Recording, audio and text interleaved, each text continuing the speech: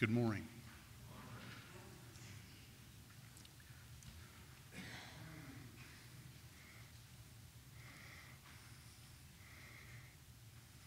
There we go. This morning, before we take the communion together, I want to read some scripture and then show you something that I thought was very appropriate. If you would bring up Luke chapter 23, verses 32 and 33, and then I'll skip down to 39 through 43. It says, "There were also 2 criminals led out with Jesus to be put to death. When they came to a place called the Skull, the soldiers crucified Jesus and the criminals, one on his right and the other on his left." And then go down to 39. "One of the criminals on a cross began to shout insults at Jesus. 'Aren't you the Christ? Then save yourself and us.' But the other criminal stopped him and said, 'You should fear God. You are getting the same punishment he is. We are punished justly, getting what we deserve for what we did, but this man has done nothing wrong.' Then he said, 'Jesus, remember me when you come into your kingdom.' Jesus said to him, 'I tell you the truth, today you will be with me in paradise.'" And I saw something the other day that was very fitting to go along with that. John, you want to go ahead and bring that up?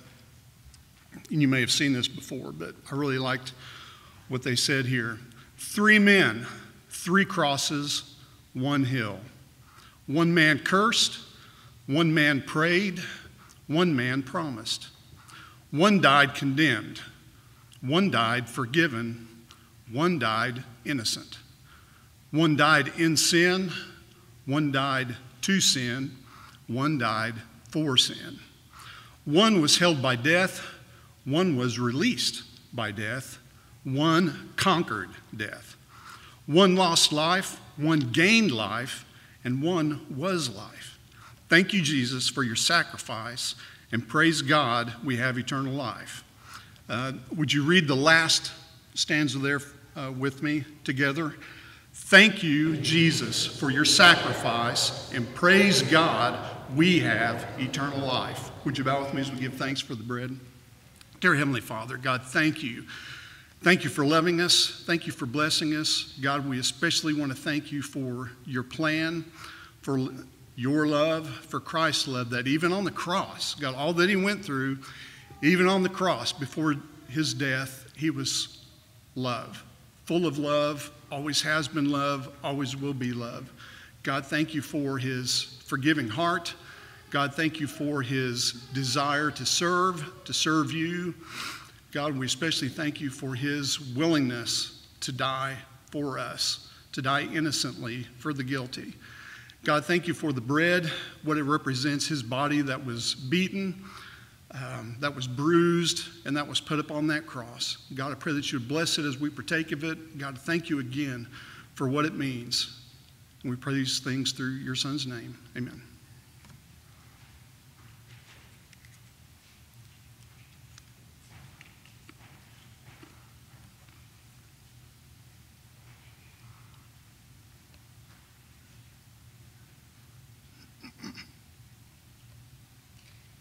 Give thanks for the cup. Mighty Heavenly Father, God, we again want to thank you. God, thank you for your plan. God, it's hard to imagine what Christ felt as he was up there. God, I thank you for the blood. We know that there's life in the blood, and we thank you for the eternal life that we will have because of Christ's blood that he shed for us. God, I thank you that we can be together, that you want us to be reminded each week to recommit to you, to remember Christ's sacrifice, and to remember what his body and what his blood represents, and this cup that represents the blood that was shed. God, thank you for it. Again, thank you for your love and Christ's love. In his name I pray. Amen.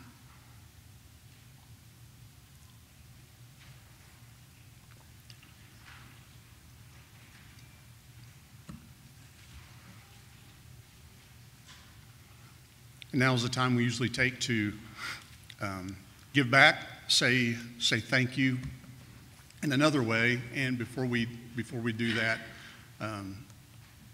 I'll give thanks for that as well. Would you bow with me? Dear Heavenly Father, God, thank you for another opportunity to be together. God, I thank you for all the many blessings that you give us each and every day, especially for the spiritual blessings that we have. God, you also bless us physically. God, I thank you for the jobs that we have, the homes that we have, our family, friends. God, I want to especially thank you for last week we gave to the children's homes. God, I want to say thank you for all the children throughout the world. God, I thank you for the people who work with them at the children's homes. God, I pray that you would give them patience, understanding as they work with children. God, we thank you for that. Thank you for blessing us so that we can help bless them. God, I also want to thank you for all those who work with the Gospel Chariot. God, I thank you for brothers and sisters all throughout the world and those who work with the lost. God, especially want to thank you for those in Africa and with the Gospel Chariot. God, I thank you for Mike Napier, for his desire. God, I pray that you continue to be with that work. God, I pray that your word will spread like wildfire, continue to spread through Africa. God, I thank you again for blessing us to help them. God, again, I thank you. God, I thank you for the opportunity to give.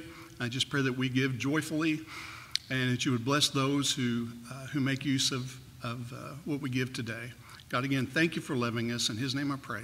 Amen.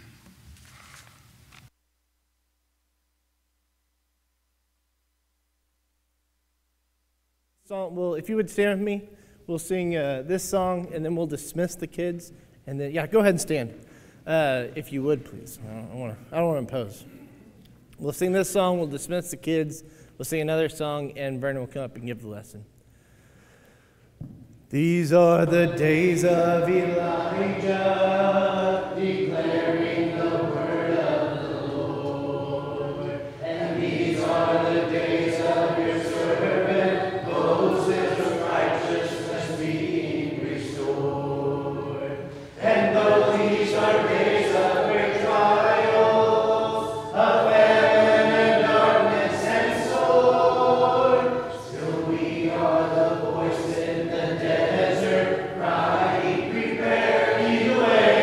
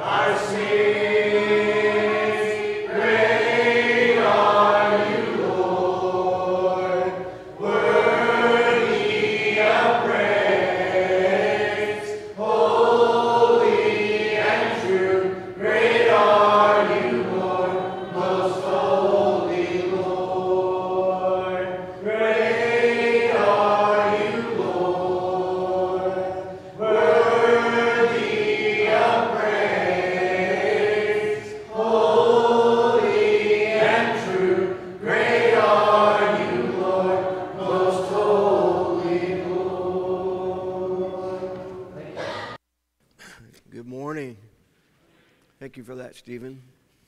And thank you for being here today. You honor God by being here today. You bless the church by being here today. So I just want to say thank you each time we assemble for that. For those who couldn't be here but join us on Facebook, thank you for that. Our prayers you're able to join us sometime soon. It's hard for me to believe this is August already. It seems every year goes faster, but it's August of 2023. And in my mind, that's just crazy how fast life continues to fly by. But this being a new month, we're looking at a new attribute of God. Our goal this year has been to know God better. And we've been looking at many of the different attributes of God, striving to grow in our knowledge of Him and grow closer to Him. This month, the attribute is holiness. Our God is a holy God. As always, in every lesson, we're trying to see what the Bible says about these things. And our base scripture for this particular month is 1 Samuel 2:2. We read it earlier. We'll look at it again. No one is holy like the Lord.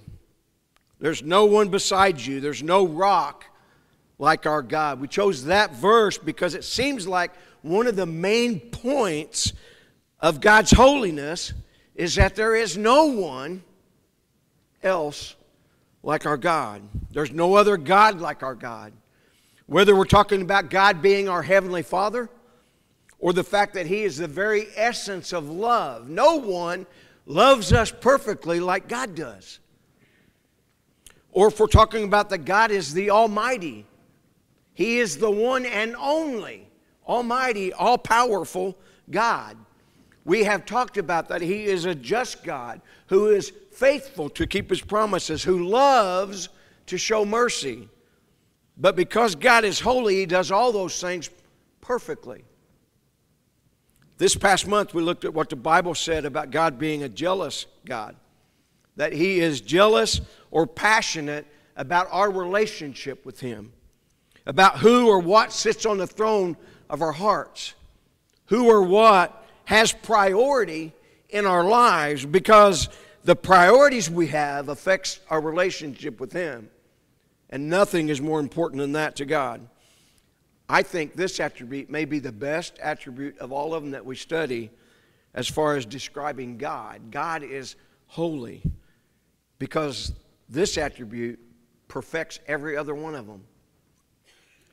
God's holiness is more than just His perfection or sinless purity. God is perfectly pure. There is no darkness in Him. And being pure without sin is a big piece of what it means to be holy. But it's more than that. It's the very essence of His otherness, His transcendence, His uniqueness, His rightful place as God. Only God deserves the throne or to have first importance in our lives. God's holiness embodies the awesomeness of who He is. It causes us to be in awe. We're going to talk about that. It causes us to be in wonder about who He is. And as we grow to understand a little bit more of His majesty, that awe grows. He is above all, beyond all, before all. God is holy. And as I said before, and you're going to hear me say, and I'm going to do my best to repeat this for as long as I'm able to preach or teach. What we're trying to do is see what the Bible says about it. Because that's what matters. You think this, I think this, you have an opinion, I have an opinion. There's all kinds of teachings that exist. But what matters is, what does the Bible say? And are we trusting God and obeying what He says? We've been studying the book of Revelation for a few weeks out here in our auditorium class. And I thought it was going to work out perfectly, the timing of it. But we're not. Chuck's a lot slower than I am, so we're not quite there yet. Revelation chapter 15, we'll look at a few verses from there. I'm kidding. I love your class. Revelation chapter 15, what is stated here is really appropriate to what we're studying about. John wrote in verses 2 through 4, I saw what appeared to be a sea of glass mingled with fire. and also those who had conquered the beast and its image and the number of its name, standing beside the sea of glass, with harps of God in their hands. And they sing the song of Moses, the servant of God, and the song of the Lamb, saying, Great and amazing are your deeds, O Lord, God the Almighty. Just and true are your ways, O King of the nations. Who will not fear, O Lord, and glorify your name? For you alone are holy. All nations will come and worship you, for your righteous acts have been revealed. God alone is holy, and everyone will bow before him someday. This bowing before God directly relates to this idea of being holy. The holiness of God creates worship, creates wonder. The holiness of God may be difficult for us to fully grasp and fully understand or fully explain, because I think it's one of his attributes that we cannot possess inherently on our own. We are created in God's image, and we can share many of his attributes to certain degrees, right? Love, mercy, faithfulness. We share them, and God calls us to share them. But some of his attributes, like omnipotence, we're not sharing that one. Omnipresent, everywhere all the time at the same time. Omniscient, knowing everything. Some of us may struggle with thinking that, but it's not true, right? Some of his attributes we don't share inherently. A lot like that, or at least similar to that, is holiness. Yes, we are set apart, and if you look at the word holy for that definition, we are holy, set apart by God. But this is something that we will not possess on our own. We only become holy, truly holy, in relationship to Jesus. It is an imputed holiness that God bestows on us. Only in Christ do we become the righteousness of God, the Bible talks about in 2 Corinthians 5. One of my favorite things about sharing communion each week together with the body is that constant, consistent reminder when we partake of the cup that the blood of Jesus covers me, cleanses me, and God sees holiness when he looks at this sin-stained soul. Me, a sinner. He sees the righteousness of Jesus because I've been clothed in Christ. I stand amazed, I stand in awe of God and his gospel. Our righteousness, our holiness is a gift from God that we don't possess on our own, but God does. God is holy. The phrase holy, holy, holy is found only 2 times in the Bible. Once in the Old Testament, once in the New Testament. Once in Isaiah and once in Revelation, John. We're going to look at Revelation chapter 4, what John said with this statement. Revelation chapter 4, verses 6 and then 8 through 11. In the center around the throne were 4 living creatures, and they were covered with eyes in front and in back. Each of the 4 living creatures had 6 wings and was covered with eyes all around, even under the wings. Day and night they never stopped saying, Holy, holy, holy is the Lord God Almighty, who was and is to come. Whenever the living creatures give glory and honor and thanks to him who sits on the throne, who lives forever and ever, the 24 elders fall down before him who sits on the throne and worship him who lives forever and ever. They lay their crowns before the throne and say, You are worthy, our Lord, to receive glory and honor and power, for you created all things, and by your will they were created and have their being. In the Old Testament, we see very similar type language. In Isaiah chapter 6, verses 1 through 5.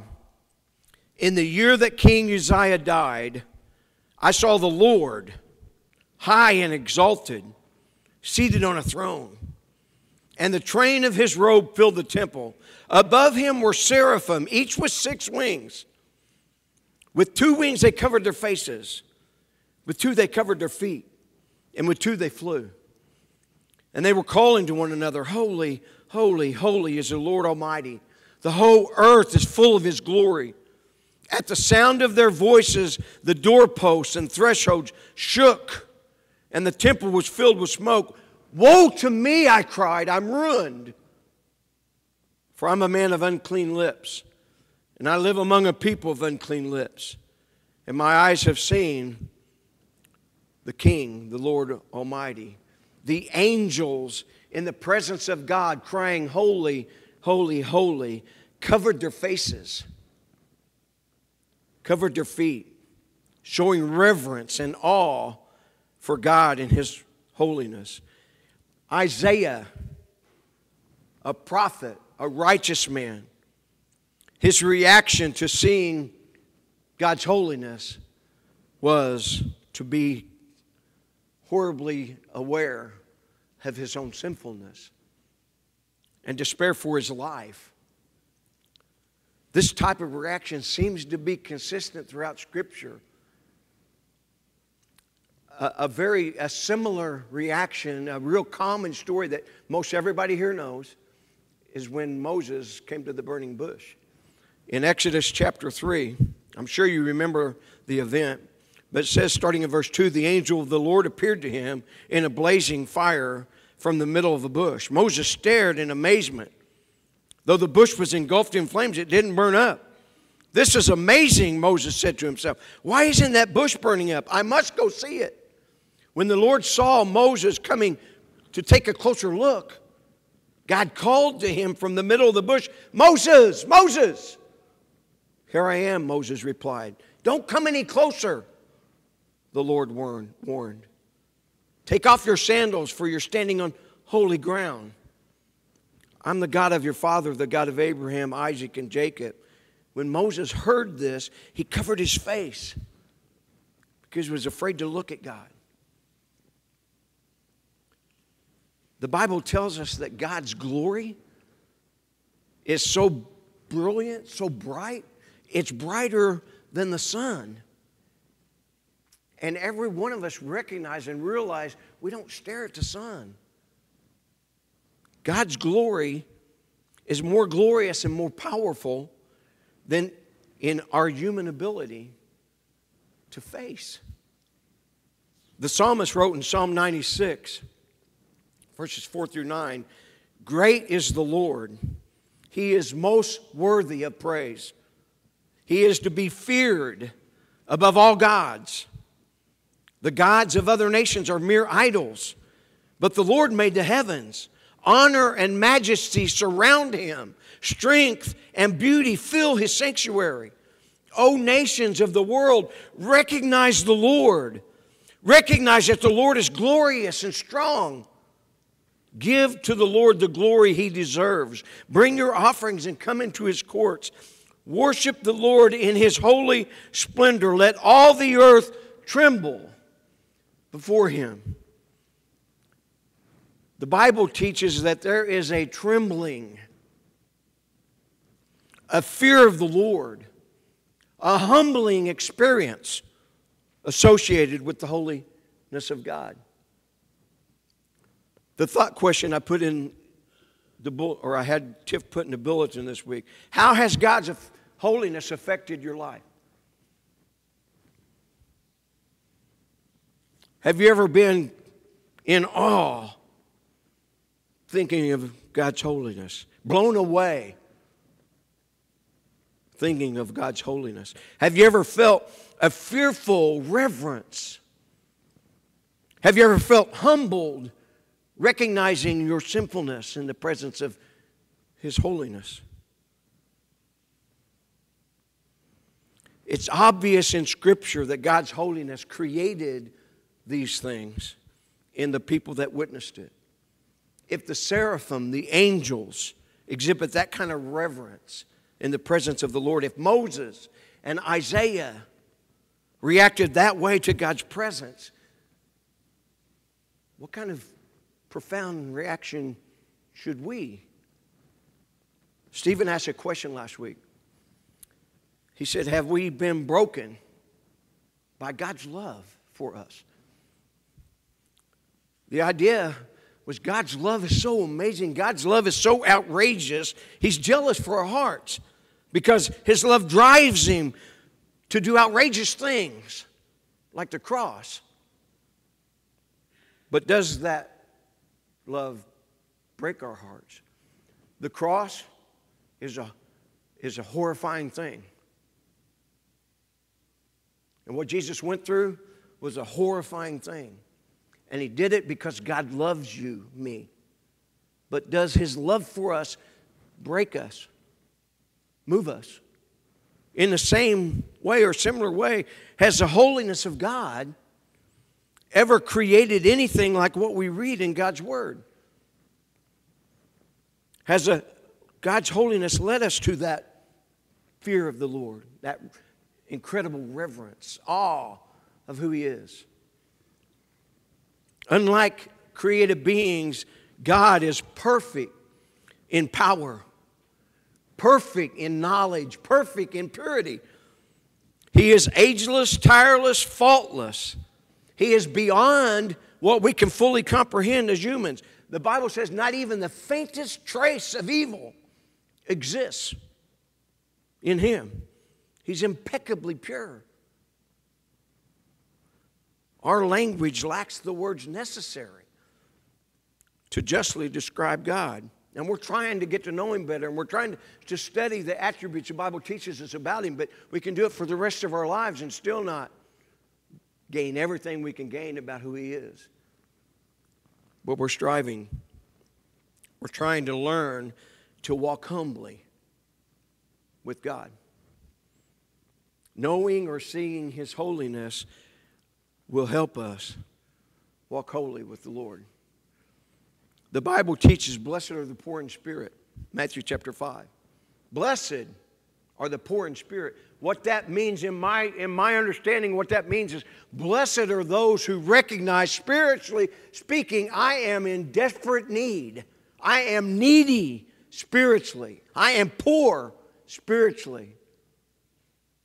Blessed are the poor in spirit, the humble, who recognize those things. Is it possible that in regard to experiencing this awe, or not experiencing this awe, is it possible that it may be because we don't understand fully God's holiness? Or is it possible that we don't understand the ugliness of sin? I put in my notes, I scratched it out, and I put it back in my notes, and I scratched it out. And right now it's scratched out, and I'm going to ignore the scratch out and tell you what I thought. Maybe not understanding the ugliness of sin is even more vital to what we're talking about. The reason I say that, let me tell you why I say that, because we live in a world that denies sin is ugly. In fact, they're aggressively teaching sin's not ugly, sin's okay. And you don't have a right to say sin's ugly. Call it something else. Church family and those on Facebook listening, and this is actually, as I was preparing this and thinking about it, this is actually more to help us teach other people than it is teach you, because I think you understand this. But hopefully this equips you to teach some other people who don't understand this. These next few points. Salvation is only available to those who humble themselves. Salvation is only available to those who recognize God's holiness or recognize our sinfulness.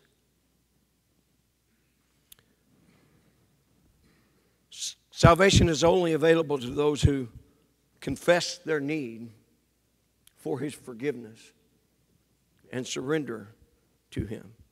Sin is a very ugly, very destructive, very deceptive, very controlling thing. When we accept the Lordship of Christ, we surrender our lives to Him. We turn away from sin, or we repent. That's the word. That's the Bible word. We're buried with Christ in baptism and clothed in that righteousness, that holiness that He provides, that only He provides. But it only happens when we humble ourselves and submit to Him, trust Him. In Isaiah 57 verse 15, the Bible says, the high and lofty one who lives in eternity, the Holy One, says this, I live in the high and holy place with those spirits, with those whose spirits are contrite. That's broken. I live in the high and holy place with those whose spirits are broken, contrite, and humble. I restore the crushed spirit of the humble and revive the courage of those with repentant hearts. There are people who teach that God's grace gives them permission to keep sinning, ignoring Scripture that tells us that without repentance, there is no salvation. They say they can't help it. It's just the way we are. We're human. We fail. That's why Jesus died for us. Well, Jesus did die for us because we sin, and we can't save ourselves. But the Bible teaches He died for us so we live for Him. The Bible teaches His grace is not permission to sin, but His grace teaches us not to. We'll look at several scriptures just so we understand this is not what Vernon says. This is what the Bible says. 1 Peter chapter 2, verse 24 says, He Himself bore our sins in His body on the cross so that we might die to sin and live for righteousness. Hebrews chapter 10, verse 26 says, Dear friends, if we deliberately continue sinning after we receive the knowledge of truth, there's no longer any sacrifice that covers these sins. Titus chapter 2, verse 11 and 12 says, The grace of God has been revealed, bringing salvation to all people. And we are instructed, God's grace teaches us to turn from godless living and sinful pleasures. We should live in this evil world with wisdom, righteousness, and devotion to God. Jude wrote in part of verse 4, Ungodly people have wormed their way into your churches, saying that God's marvelous grace allows us to live immoral lives. The condemnation of such people was recorded long ago. I got to tell you, my heart is super heavy over the number of people who don't realize without repentance, there's no salvation. There's no such thing as being a Christian and continuing to choose to participate in sin. There's no such thing as being a Christian and continuing to choose to participate in sin. Yes, we will mess up. Yes, we will fall short. But we are called as Christians to confess that sin and seek His forgiveness, not decide it's okay. Not claim that sin is okay. Our sin, my sin, put Jesus on the cross. It's not okay. It should break our hearts. God will mend our broken heart. God will heal our crushed spirit and rescue us from the penalty of sin. But He will not tell us it's okay to keep on sinning. Romans chapter 6, Paul wrote, should we keep on sinning? Verse 1 and 2. Should we keep on sinning so that God can show us more and more of His wonderful grace? Of course not. Since we have died to sin, how can we continue to live in it? 1 John chapter 1, verse 5 and 6 says, This is the message we heard from Jesus and now declare to you. God is light. There is no darkness in Him at all. He's holy. So we're lying if we say we have fellowship with God, but go on living in spiritual darkness. We're not practicing the truth. Last time, I'll say it today. What does the Bible say about these things? This stuff is obvious. It doesn't take any kind of scholar to figure out what the Bible says about this subject. We're deceiving ourselves and falling to the devil's lie when we think or teach it's okay to keep sinning, because we're covered by God's grace. I can walk in God's fellowship, His holiness, and walk in sin at the same time.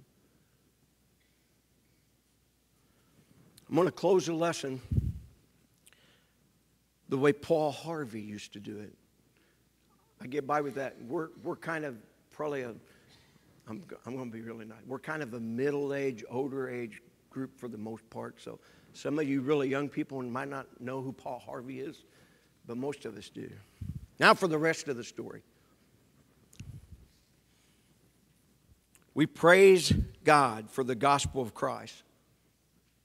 If it were not for the gospel, the holiness of God would be mankind's greatest fear.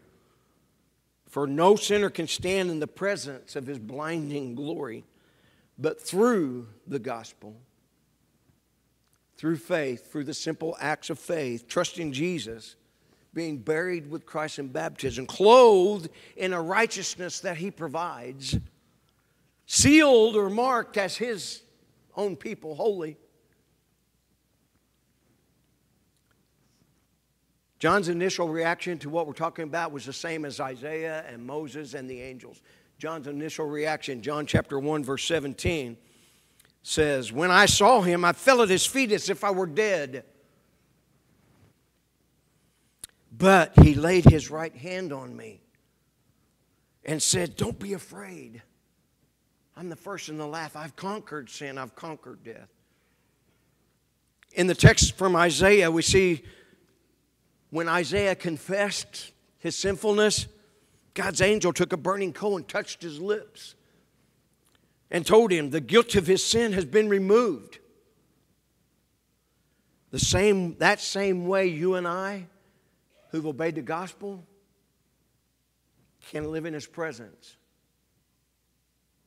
without fear. We can approach the throne of grace with confidence if we've had the hand of Christ put on us in the form of His righteousness, if we've been clothed in the righteousness He provides. Remember, that's something that He bestows on us. Jesus took our sinfulness on Himself and took His righteousness and gave it to us. That's what took place at the cross. Can that possibly mean that we no longer need to revere or fear the Lord? Can that possibly mean that we no longer need to be in awe of Him? I'd say just the opposite. How ridiculous is it to think we can see God clearly and not be humbled or in awe of who He is and what He's done? One of the reasons we're trying to grow in our knowledge of Him, one of the reasons we're trying to grow in our walk with Him, to know Him better, is for this very reason. Our God is awesome, and we are drawn to God's goodness. Remember, He's holy. That means His goodness is perfect goodness. God is love. Remember, He's holy, so His love is perfect love. We are drawn to God.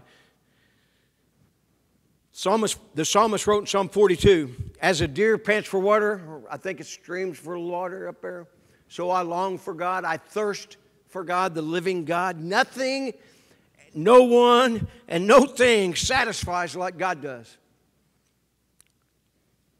The holiness of God should stir our hearts to continual praise and adoration and create a longing to be in His presence and a thanksgiving that He makes it possible for that to happen. Last point, God is worthy of our highest respect, and God desires intimacy with you, with me. God desires that we walk in fellowship with Him. This is God's will, God's desire, that we have intimacy with God. Despite our sins, despite the fact that we commit sins frequently, bouts of pride, shameful lapses in our faithfulness, He still welcomes us with open arms through the redemptive work of Jesus. God's desire for intimacy is something we should not skip or overlook or dismiss. Those who have placed their faith in Christ, those who have been buried with Christ and clothed in that righteousness, the Bible says God adopts, adds us to His church family. He adopts us, makes us His children, tells us that through His Spirit we can cry out to Him in a personal way, Father, Abba, Father. God desires this relationship. As Jim Dickey preached a few weeks ago, what does the Lord require of you? Micah 6:8. This is what He requires of you: to do what's right, to love mercy, and to walk humbly with our God. If there is anybody here who has never been clothed in the righteousness that He provides, don't leave here outside that. That's the only place salvation is granted, in Jesus. If you've never trusted Jesus to be your Savior, to be your Lord, been buried with Him in baptism, then you've never received that seal, that mark that identifies you as His own. If you need prayers in this, I confessed to a few people. I'm going to go ahead and do this too. My nephew, Levi, rough life. Rough life. Messed up royally. I messed up royally. He went forward at the church that he worships with a few weeks ago. And I am so proud of him for that. Because, church family, you and I are sin. And we need to be confessing that need for forgiveness to God on a regular basis. You don't have to come up here to do it. But we need that practice in our life because we're called to walk humbly with our God. And we are sinners who need His forgiveness, who are grateful for the price He paid to make it possible. If you need prayers, we're more than happy to pray with you. If you want to study anything about what I've talked about or any other subject, make it known. Let us know what you want to study about from the Bible. Because that's what we care about. What's the Bible say? And are we doing it? Let's stand. I think Stephen's got an invitation song. If you have a need of any kind, make it known. Hope is you, Jesus, my only hope is you. From early in the morning till late at night, my only hope is you. My peace, my only peace is you, Jesus, my only peace is you. From early in the morning till late at night, my only peace is you. My only joy is you, Jesus, my only joy is you. From early in the morning till late at night, my only joy is you.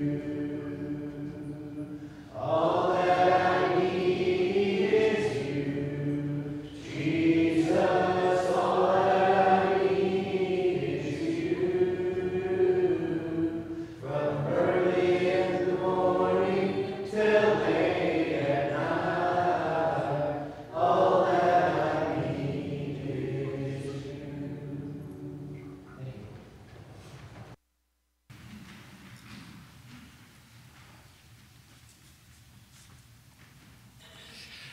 Thank you, Vernon, for your lesson. It takes a lot of time to prepare a lesson, and we need to show our appreciation to those who take the time to study and prepare lessons and speak to us. Have a thank you note from Scott Hipsher. I would like to thank everyone for the food, cards, and well wishes, and especially for the prayers. I feel truly blessed to be lifted up by so many people in prayer. Thank you, Scott Hipsher. Card turned in for Dan Leach. He will be having heart catheterization tomorrow. We want to remember him in our prayers, especially in the morning as he goes for that.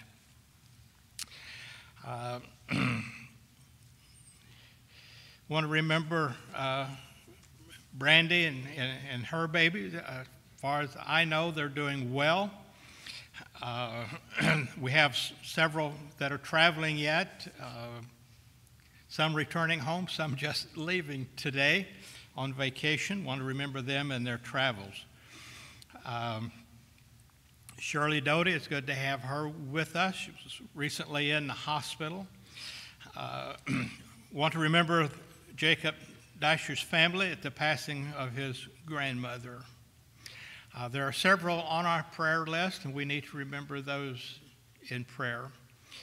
If you'll bow with me, we'll have a word of prayer before we dismiss and go to our classes. Where'd Stephen go? We don't have a closing. We do have a closing? No. Okay. Would you bow with me, please? Father God, we thank you for your word that you left for us, that we can know your will for us. We can know of your holiness. We can know what we need to do to be with you eternally. We ask this morning, Father, that your blessings, your strength, your courage be with those that we have mentioned.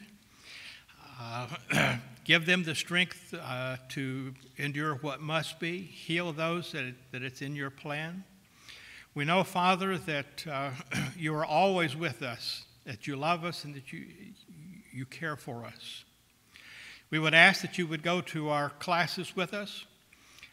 Pray that those of us who will be teaching will teach the truth. We'll leave room for opinions where there's room for opinions. But most importantly, Father, we pray that each one of us would know from your word why we believe what we believe. We would ask, Father, that you would be with our congregation, with our elders, that you would bless them.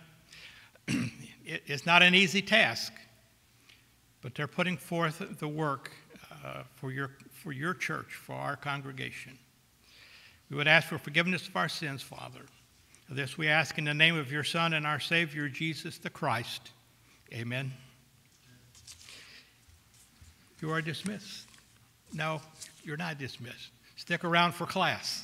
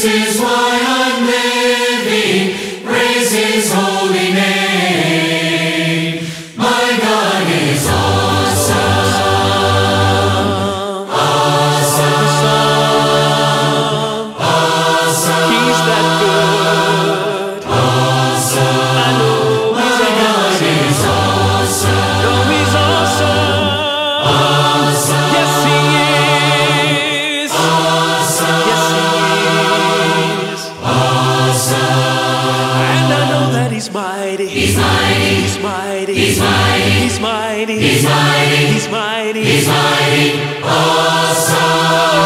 Yeah. Awesome. And I know that He's holy. He's holy. He's holy. He's holy. He's holy. He's holy. He's holy. He's holy. Awesome. Holy and awesome. Awesome. And we know that He's great. He's great. He's great. He's great. He's great. He's great. He's great. He's great. Awesome. Yeah. Awesome. Yes, He's a deliverer. Deliverer. Deliverer. Deliverer. Deliverer. Deliverer. Deliverer. Awesome. Deliverer. He's awesome. He's a provider. Provider. Provider. Provider. Provider. Provider. Provider. Provider. Praise His name. We know that He's a protector. Protector. Protector. Protector. Protector. Protector. Protector. Protector. He's awesome.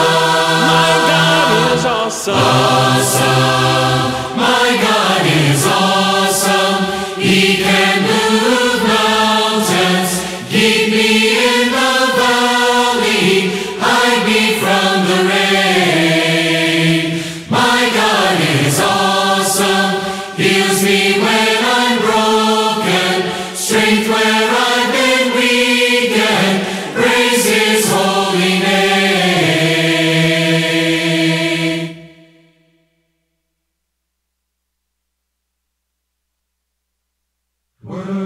Worthy, O Lord, You're worthy, O Lord, You're worthy. Worthy of every song we could ever sing. You're worthy. Worthy of all the praise we could ever bring. You're worthy. Worthy of every breath we could ever breathe. We live for You.